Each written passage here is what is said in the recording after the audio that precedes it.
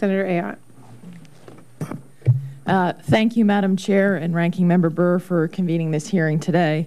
I appreciate the opportunity to testify before this distinguished committee regarding the Remembering America's Forgotten Veterans Cemetery Act of 2012, which is S2320, which Senator Begich and I introduced earlier this year, and which several members of this committee are co-sponsoring. And I would like to personally recognize and thank the members of this committee that are co-sponsoring my bill, which is Senators Akaka, Senators Brown, Senators Isaacson, and Senators Wicker. From Normandy to Panama, Americans' veterans' cemeteries serve as a reminder of the extraordinary sacrifice thousands of brave American men and women have made on distant battlefields to protect our country. Maintaining America's Veterans Cemetery is a well-recognized responsibility of the federal government, and we have a moral obligation to make sure that these cemeteries are properly cared for. One of those cemeteries is the Clark's Veterans Cemetery in the Philippines, which contains the remains of more than 8,300 United States service members and their dependents. In 1991, the United States abandoned Clark Air Force Base in the wake of a volcanic eruption.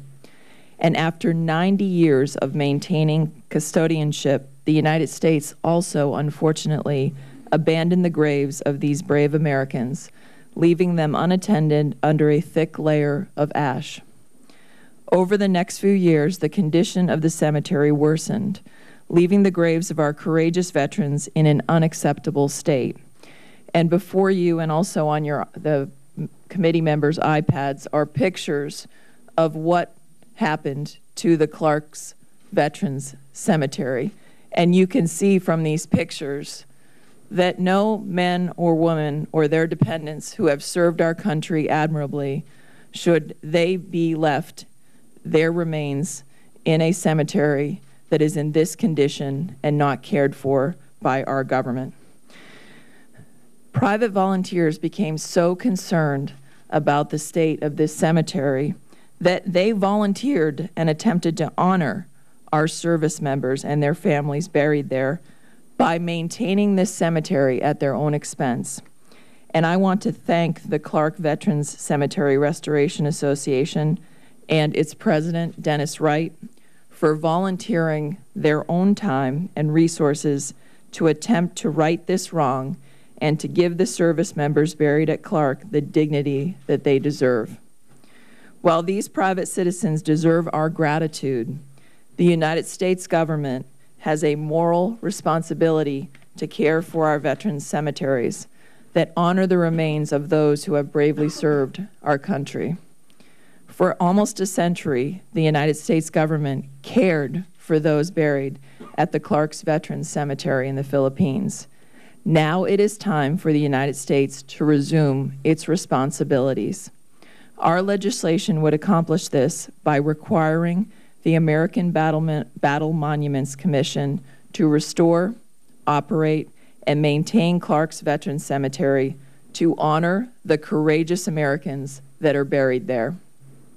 In fact, Senate Resolution 481, which passed the Senate by voice vote on June 5th, concluded that the United States government should designate an appropriate United States entity to be responsible for the ongoing maintenance of Clark's Veterans Cemetery.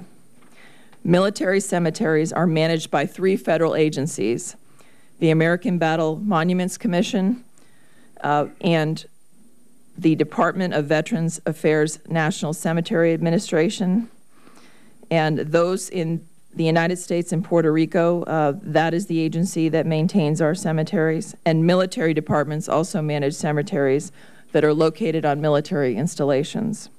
Of these 3 federal agencies, the American Battle Monuments Commission, which is responsible for designing, constructing, operating, and maintaining permanent American cemeteries in foreign countries, is the most appropriate agency to assume responsibility for the Clark Veterans Cemetery because the cemetery is a permanent American cemetery in a foreign country.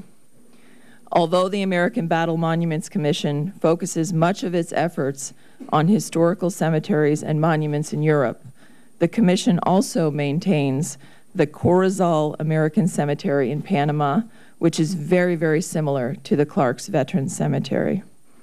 I'm very pleased that the Military Coalition, which represents 34 military, veterans, and uniformed services organizations totaling nearly 5.5 million members, and the National Military Veterans Alliance, which represents 3.5 million members in our country, as well as the American Legion, the Military Officers Association, and others, have written endorsement letters or passed resolutions supporting this legislation. Millions of current and former service members and dozens of service organizations have spoken. They all agree. We must do the right thing for Clark's Veterans Cemetery. Madam Chair, I would ask that these letters be submitted for the record. Thank you very much, Senator. The American veterans buried in Clark Veterans Cemetery deserve a dignified and well-maintained final resting place. There's no reason that the brave service members buried at Clark should be deprived of the honor that they have earned and that veterans at other cemeteries are afforded.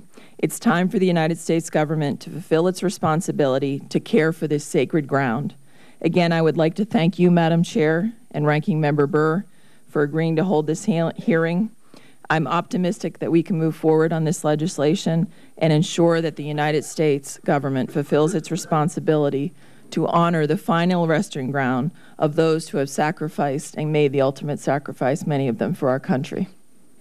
Thank you very much. And your statements and the information will be included in the record. We will turn to Senator Franken.